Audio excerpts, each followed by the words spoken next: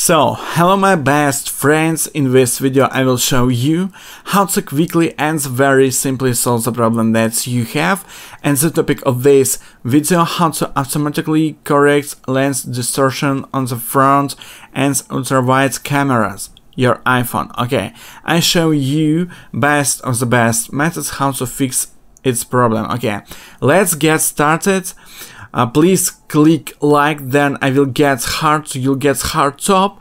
It's very good when ours are standing likes. Thank you. Write in the comments whether yours got up or not.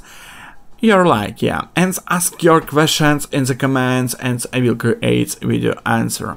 Now we go settings. Open settings and or click search. Scroll up and you look search and tapping the text camera and we go app camera. Open camera, yeah. Open your app, your iPhone. Or alternative way, scroll down and search camera, yeah. Press and scroll down and you look lens correction. Activation this tumbler and we go home. We go home and we need to clear the cache, your iPhone, otherwise maybe the method will not work. Guys, it's very important, yeah.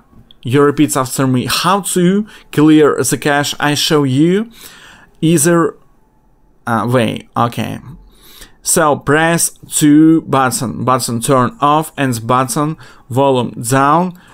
Press and hold this button maybe 2 or 3 seconds and you look button slide to power off, yeah. Well, left, right. Guys, do everything step by step, otherwise it will not work, yeah.